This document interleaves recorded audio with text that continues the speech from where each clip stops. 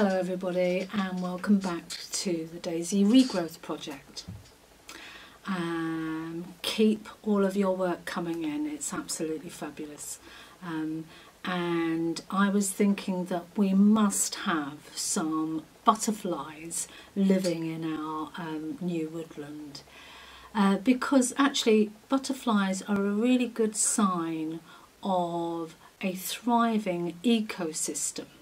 That means that a place that has all things growing in it, like trees and plants and birds and bees and insects, all those things that live together in one place, kind of support each other in one way or another, and make a very sort of healthy environment for each other. We do need some butterflies in our woodland.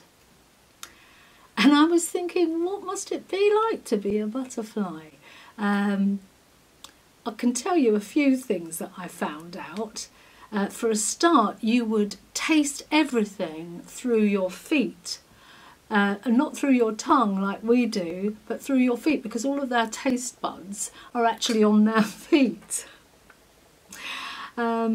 And another thing is that they can't eat solid food, they can only drink liquids because their mouth doesn't allow them to chew things. In fact, they drink everything through something like a drinking straw. It's called a proboscis, and it's like a drinking straw. It's a tube that they keep curled up under their chin. And then when they land somewhere and want to drink something, it unfurls and they sip up the nectar or whatever it is that they're drinking through this thing that's like a drinking straw. And you know what? It's a cold day today. I've got a jumper on. If you were a butterfly, you wouldn't be able to fly today because butterflies can only fly when it's warm enough. You know, they wouldn't be able to get out of the way of something that was going to eat them, or they wouldn't be able to go and find some food if it was a bit colder than normal. And I think that's why we kind of think about butterflies when it's a beautiful sunny day, because, you know, that's when they are able to fly about, when it's warm enough.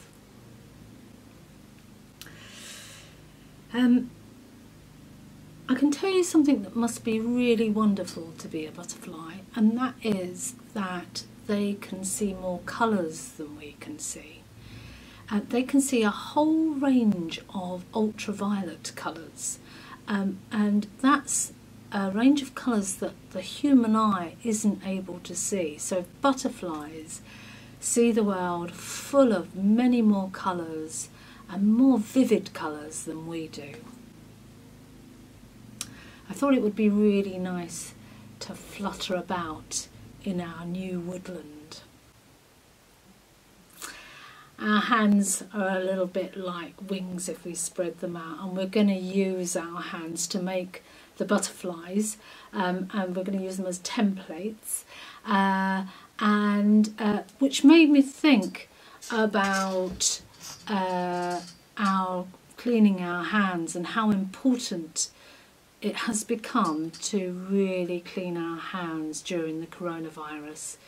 And beyond that as well, I think it's always going to be important to wash our hands. From now on, we're going to think about it an awful lot more, because it actually is the easiest way of protecting yourself against illness and protecting other people as well, because we spread germs through our hands. So they say, don't they, that we have to wash our hands with soap and for a long time, for as long as it takes to sing Happy Birthday twice over, which is a long time. And I can't actually wash my hands now without that tune going through my head. So let's go and make our clean hands butterflies. Okay, so you need a piece of paper, an A4 piece of paper, and if you could fold it in half sideways, so that you've got a crease down the middle. And then I want you to place the paper, folded paper, on the surface, and your arm should be on, or the end of your hand should be on the fold. So your arm is on the fold. And then draw around your fingers with a pencil. I'm using a fine liner so you can see it. But you can use a pencil. Spread your fingers out really wide, okay, because this is the wing of our butterfly. And because it's folded in half, we're going to get 2 wings. So now, being careful not to cut the fold, cut around all of the fingers carefully with your scissors. If you need help, ask your carer or your mum to give you a hand.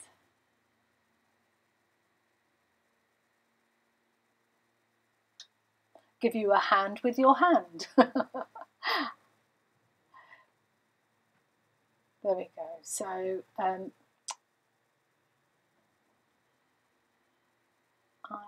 cutting around all of the fingers very carefully so that I don't hurt myself, and then I shall have the wings of my butterfly.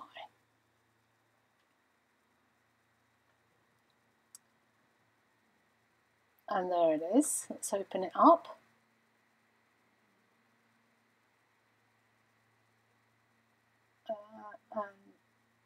Yes, you can just about see it there.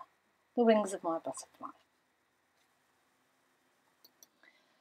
So, put that down and just flatten it out a little bit so that we can do some drawing on it.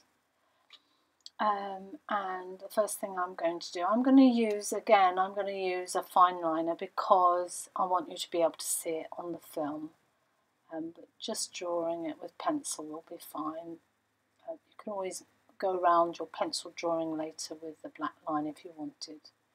So I've made a kind of really oblongy shape, sausage shape for my butterfly. But you can make your body of your butterfly different if you want. I've got mine looking like a caterpillar.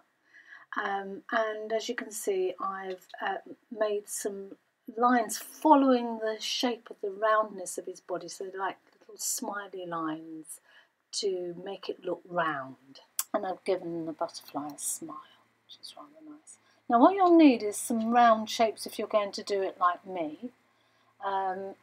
I'm going to put some bubbles on my Clean Hands butterfly, soap bubbles. So I need some round shapes to draw around. But don't forget, you can do any design you like on your Clean Hands butterfly. It can be the words of happy birthday on it, or it can have lots of water on it. I'm doing soap bubbles. You could do all kinds of soap bubbles. Anything that kind of really reminds you of washing your hands.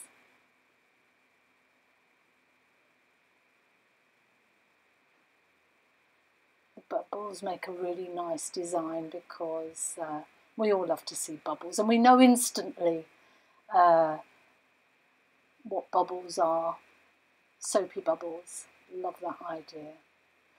And also bubbles float in the air, don't they? Just the same as butterflies sort of flying. They're very light, just like butterflies. Notice that I've put it on a piece of newspaper so that I don't get the pen on at the top of my work surface. And the shapes, I'm letting the bubbles go outside of the hands. It's not just all inside the hands. It looks like some of the bubbles are going to float off outside of the butterfly wings. It makes it look a little bit kind of light and bubbly, and just like, you know, the bubbles are going to float off. And I've put small, and I've put medium ones, and I've put big ones. And sometimes the big ones go across 2 fingers of the butterfly wings.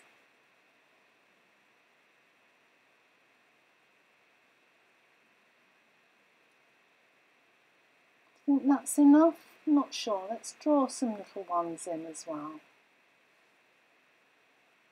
I just want some tiny ones, so I'm just going to do this by hand.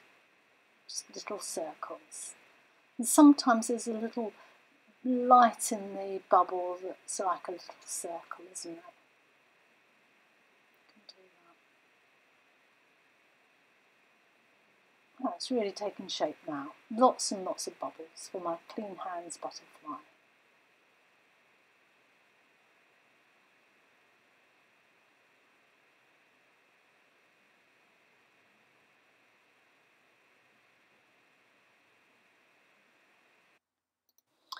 Okay, so as usual, I'm going to speed up the film now for the colouring in. I'm using crayons. I didn't want it to look too heavy, the Clean Hands Butterfly, so I'm doing it in crayon. And it's entirely up to you how you colour in your butterfly, but I'm going to use mostly blue to kind of show that it's water. Okay, so I'm going around the caterpillar part of the butterfly, and I'm going around the bubbles as well.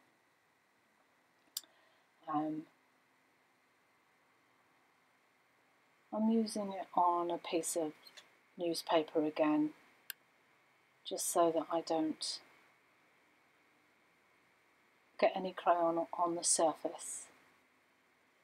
Because it's a cutout, it's quite easy to, you know, come out of the lines, because you want you want it to be coloured in properly. So you might have to hold it, you know, when you're working on a finger like I'm doing now, you need to perhaps hold it steady. Did you see it flutter about a little bit? So you might have to hold the end of it steady while you colour it in. You don't want to crease it up. Oh, it's looking like water and bubbles, isn't it? Just filling in any little gaps. Lovely. Turn it around. Let's do the other side.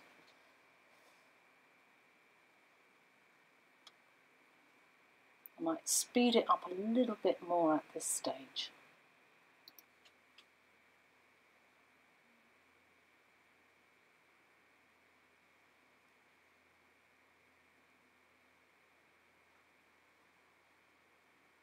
Don't forget, I'm not crayoning in very fast. It's just the film that I've made go very fast, so it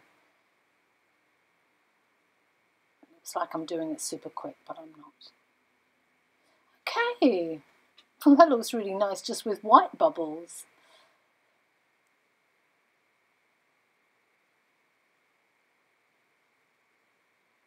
Okay, so next I'm going to, I'll give him some red cheeks. And I'm just doing my bubbles very faintly. I don't want to colour them in too deeply. I want them to look really kind of made of water and you know, really light and airy, because bubbles are full of air, aren't they? So, and sometimes they just catch the light and look like they're all different colours. I'm using a very light touch with my crayons, giving my caterpillar a green body. And there we go. That's really nice. And now for his antennae. If you've got a couple of little cotton buds, you know, Q-tip cotton buds, then turn it over and with a bit of sellotape just stick that to the back of his head, so that they're just poking out above the butterfly wings. Just too much sellotape there. Let me just cut that bit off.